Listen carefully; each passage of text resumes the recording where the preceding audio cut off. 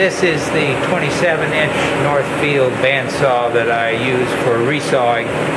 I've got a Starrett blade on this particular model that is, I think it's 1.25 inches. It's called a woodpecker. It's a hooked tooth. I find this is pretty good for the basic stuff that I do in hard and soft. This soft goods here, I'm going to do some testing on laminating today. So here we go. I hope this isn't too jerky. This camera is about to the end of its view. Got a 2 horsepower variable speed pulley on this model. I've already got the tension set for 1.25 inches. Here we are. Set some time.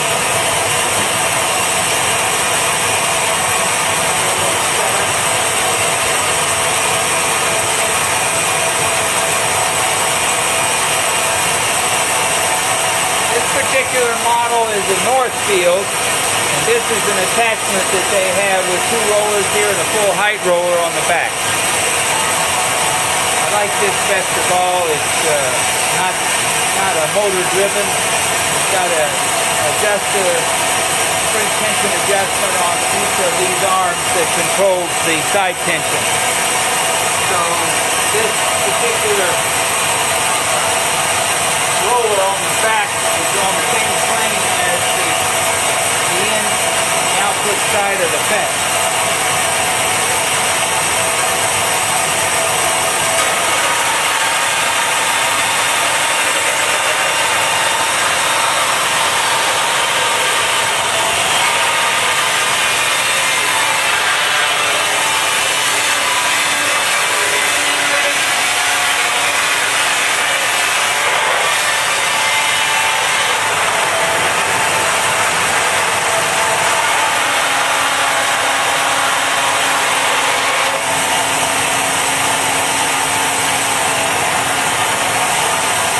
There you have it.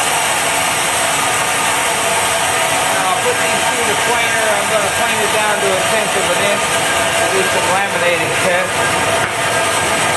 I wanted to show you one thing here. I'll take the camera loose.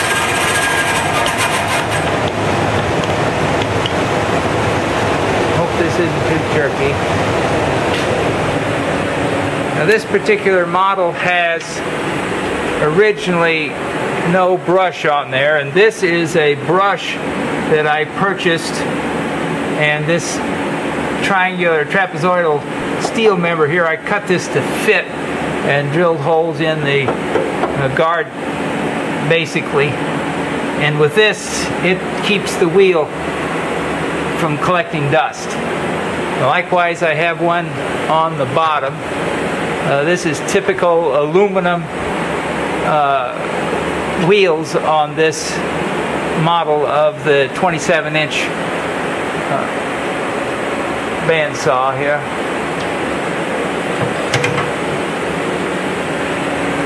I'll show you this.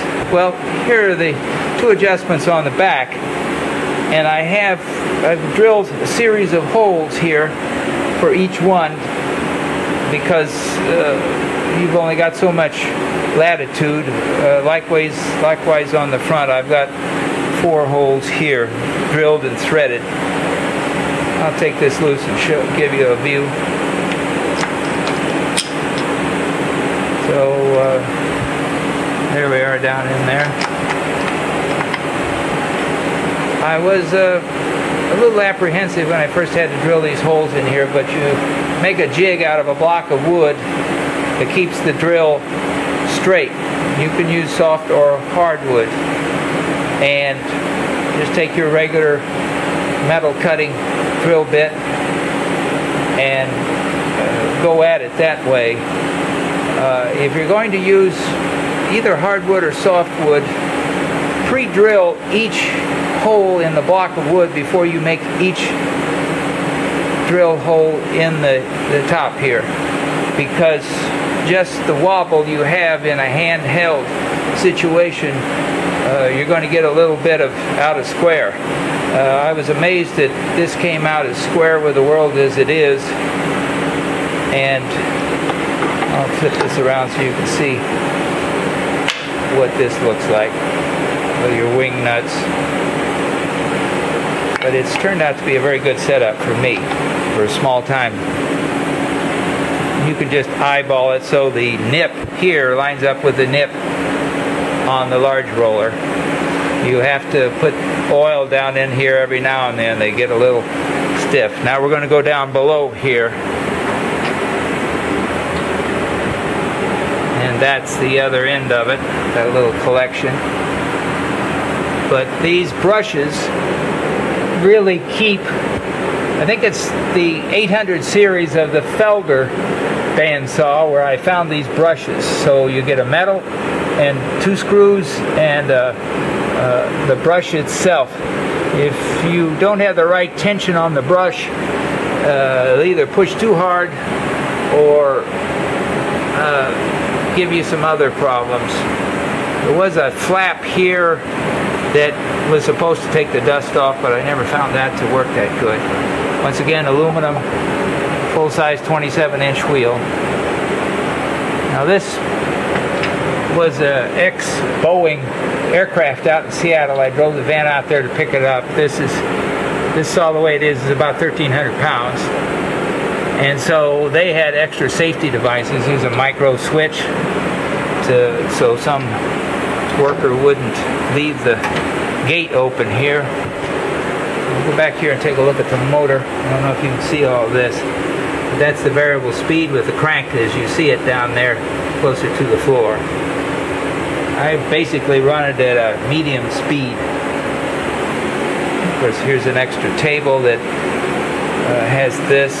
Now, another thing I like about this particular bandsaw is this is your locking mechanism. You push that forward, and then you can go up to 45-degree tilt, and you crank this baby over. You can read that. Now, originally this was 440 volts.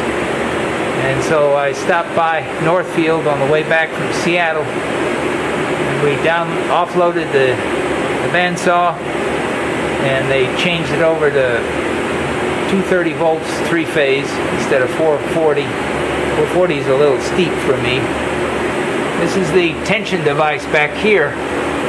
Right now I have it set for somewhere around an inch and a half for this 1.25-inch blade.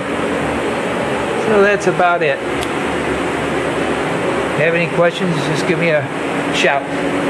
Thanks for watching.